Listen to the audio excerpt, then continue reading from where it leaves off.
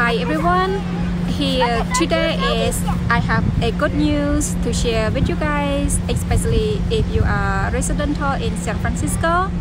Today is grand opening for the Ferris Wheel in Golden Gate Park. Okay, so I am right here. I am going to try to capture what is going on, and we want to see the grand opening, and then gonna share this to you guys. Maybe you guys can come and check out in another day. All right, make sure to stay tuned and check it out with me. Oh, she got it.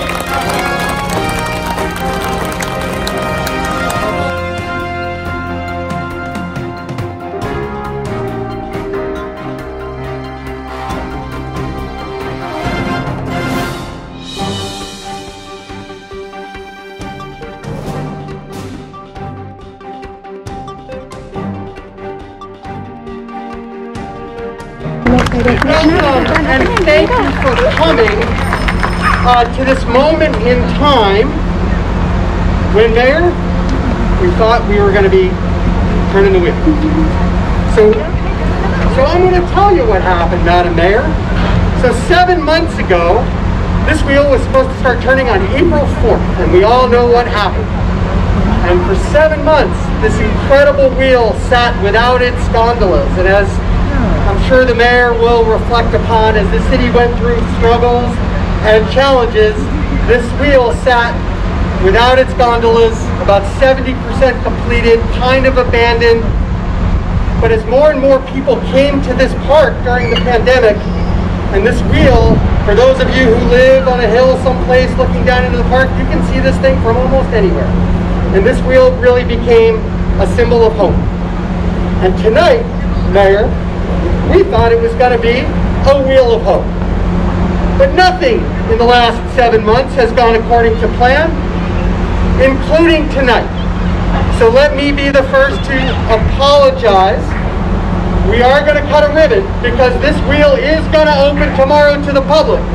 Woohoo! But for some families who are super excited to get on the wheel tonight, and to the media who is excited to ride the wheel tonight, we're going to do it another day.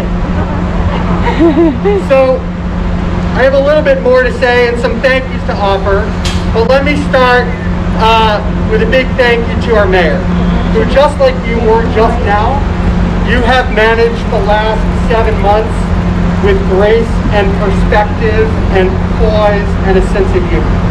And for that we thank you. You have steered us through a horrible, horrible period, a particularly cruddy one for kids and families. And you have always had an eye to this moment. And even though this moment isn't as perfect as we thought it was going to be, Mayor, this moment is still here, which is because of the mayor's leadership and stewardship and the great work of our public health officials. We are at the point now where we can celebrate Golden Gate Park's 150th anniversary, even just a little. And that is in no small part because of the leadership of our mayor and the fact that she loves parks and loves families. So let's give it up for her, and let's say a few words and rescue me from this moment. Thank you so much, Phil, and thank you for the work that you and so many people do to help keep our parks so incredible throughout San Francisco. Many of you know I grew up in the city, and I lived in my local playground. Hayward and Hamilton playgrounds in the Western Addition, those were my sanctuary. And every now and then, our teachers would bring us on field trips to Golden Gate Park. We came to Golden Gate Park, slid on the big slide, and was lucky if someone left their cardboard behind. We went to the old DeYoung Museum and the old Academy of Sciences. This band shell has been here forever. And as we celebrate 150 years, now nobody here is 150 years old. But the point is, somebody is? You feel that way, but you're not. So the point is, our parks stand the test of time. Our parks are what create the magic that makes us love San Francisco so much. And you also have to know, it felt so good to make that announcement that playgrounds are open in San Francisco. And I went to a playground in the Lakeview community. I went wanted to get on that slide so bad, but it was so many cameras and I had on a dress, so I had to pass. But I will be back. And let me just say, today we got some really, really, really major news. Because of all of you, because of the people of the city, because you were tired of me telling you to wear your mask and socially distance and wash your hands. Well, I was that nagging parent like you all are to your children, like my grandmother was to me, and that nagging paid off because the people of San Francisco followed the direction, and as a result, we are the first major urban city that is now in the yellow in the state of California.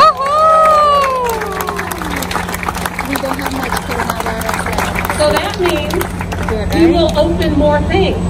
That means office space and indoor dining will increase, and the things that make us feel like we might be back at normal one day. It's a beautiful day in San Francisco. And I was looking forward to a scary ride on this observation wheel. But the fact is, it will be open tomorrow. And a number of other things that we hold dear will begin to open up in San Francisco. And I want to also just remind you, we are still in the midst of a pandemic. Other cities in this country, they're experiencing their third waves. They are taking this for granted. But if I know nothing about the people of this city, we don't leave anything to chance. We want to get back to our lives. We want schools to open. We want businesses to open. We want to save and protect our city for future generations. So we're willing to sacrifice. You all, over the past several months, you have made a tremendous sacrifice. And I want to thank you from the bottom of my heart for what you have done. And I especially want to thank the kids, because I know this has been a struggle for them especially. We have a lot of work to do in San Francisco, but the thing that we also know how to do better than anybody else is celebrate.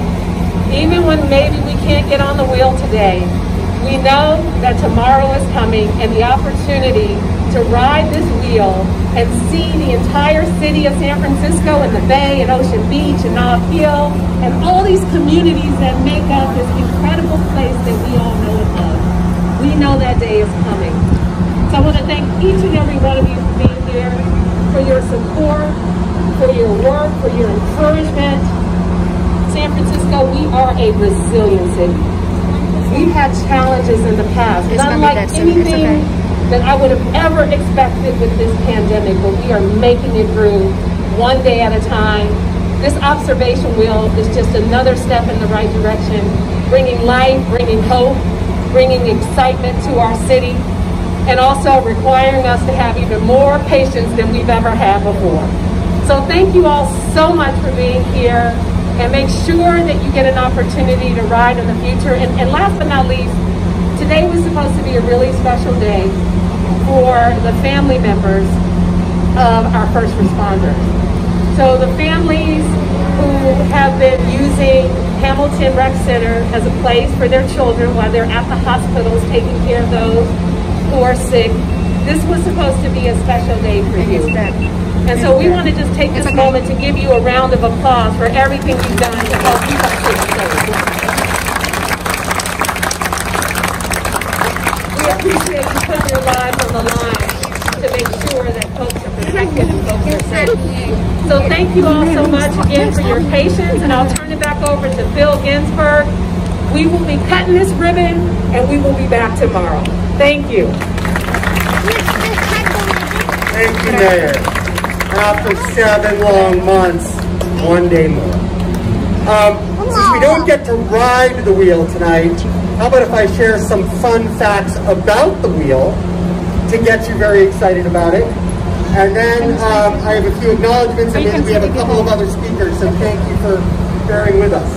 This wheel here weighs 465,000 pounds, right, Todd? It is 150 feet high, symbolizing the 150th anniversary of Golden Gate Park. So it's nearly as tall as the Arc de Triomphe and the Leaning Tower of Pisa. And it is the tallest wheel ever to be in the music concourse. Some of you think that's a joke, But in 1894, for the Midwinter Exposition, we had another Ferris wheel here that was much smaller. We have 36 gondolas, 6 seats per gondola, 12 minutes per ride, 2.8 miles. The wheel travels per day. And if these speeches go on long enough, you'll see the 1 million LED lights that this wheel hosts. So obviously this was supposed to be a special moment for Golden Gate Park's 150th, which has really been an extraordinary time. And this wasn't the celebration that we hoped and planned for, but this park has been there for us, and this park has actually been as busy as it's ever been, but just in ways that maybe we didn't imagine. And I want to acknowledge a few people with us here today and a few people responsible for the 150th celebration. So first of all, joining us today is our Rec and Park Commission President, Mark Buell, joined by Commissioners Pat Anderson and new Commissioner Joe Hallisey.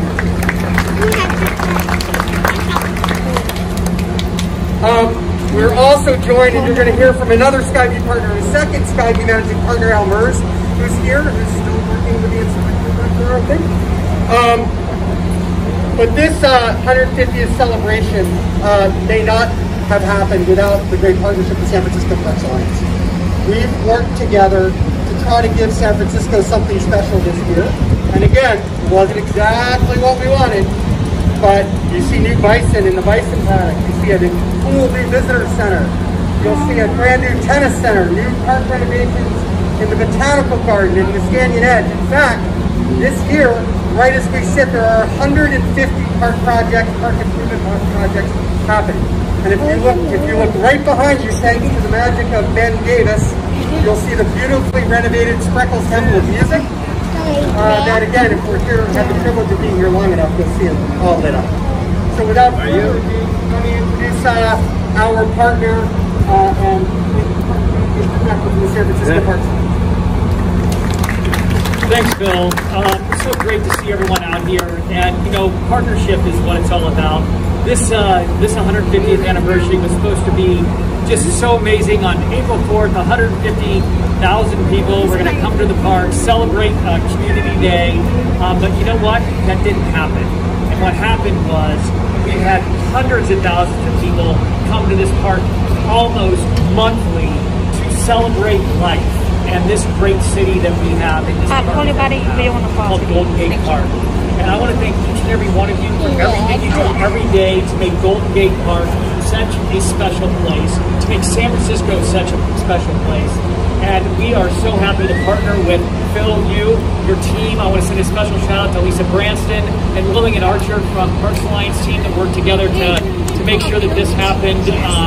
And I just want to thank really everyone that loves parks, that has seen what parks are for your human psyche in these last 7 months. Because I think there are times like these that, you know, you understand that parks are real infrastructure, and parks are infrastructure we need to invest in. And that's why you should make sure that on November, on election day, you actually vote for Prop A, because it's an investment in your park. Thanks, Phil.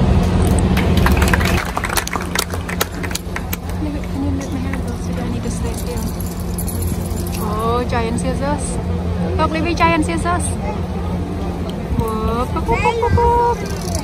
She's cutting. There you go. Right now, the Mayor London Bridge is cutting the ribbon. One.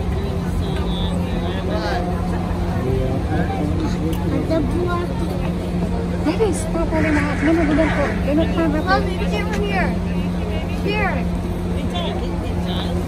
I'm also. Then you want to do it this way.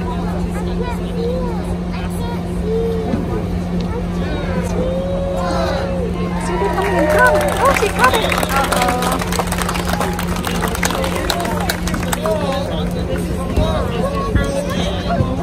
All right, welcome to SkyStar Ferris Wheel Golden Gate Park celebration 150 years old.